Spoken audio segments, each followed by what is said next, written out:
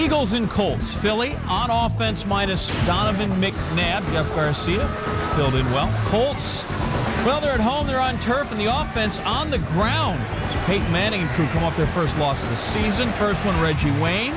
17-yard gain. Number 3,000 in Manning's career. He is the fastest pro ever to reach 3,000 completions, 139 games. Record previously shared by Drew Bledsoe, Dan Marino at 146. And now let the running begin. Joseph Adai, handoff, 15 yards, house me, 7-0 Colts. And Adai was just getting started in the second.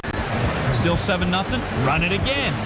From 10 yards out, Adai's in the bluegrass. 14-0 after the PAT. Later in the second quarter, run it again.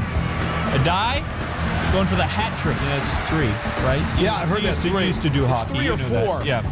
Adai, excellent work there. 21-0. Only the second running back to ever have 3 touchdown runs of at least 10 yards in a first half. The only other guy, another Colt, Eric Dickerson, back in '88. Third quarter, Manning finds Wayne, who now has 8 touchdowns in 7 games.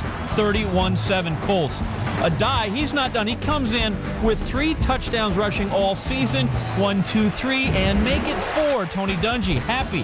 45-21. 5th season of at least 10 wins or more for the Colts under Dungy. That'd be all of them.